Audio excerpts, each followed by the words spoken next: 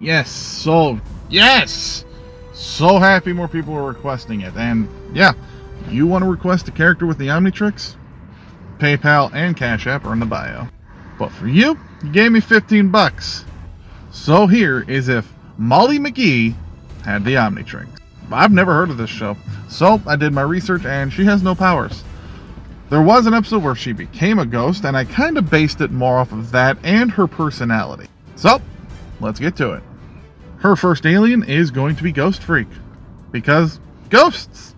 And that's the exact same reason I decided to give her Big Chill, because pretty much, if you deal with ghosts, you're going to get Ghost Freak and or Big Chill. So like I said, she doesn't really have any powers, but she has a very bubbly, happy personality, and she made a bunch of ghosts happy when she became one. So I led more into that. So for the colorful personality, I decided Chroma Stone, mainly just for the colorful part of personality, because his energy blasts are rainbows. Though it's not my favorite alien, but it's colorful, and I could see how blocks could make a lot of people happy. Next up, she just warrants having pesky dust.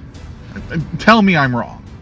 Now I gave her gut rot because he can make any chemical compound, so what's stopping gut rot from making laughing gas?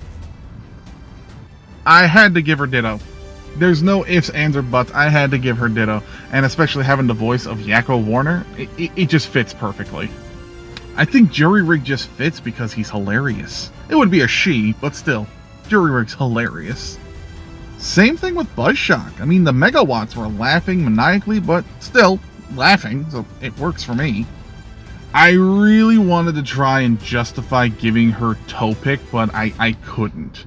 Because Topic's power is just he's ugly and it's fear-based.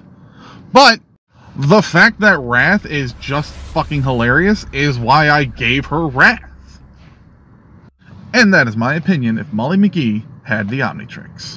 Do all the things, have yourself a good day.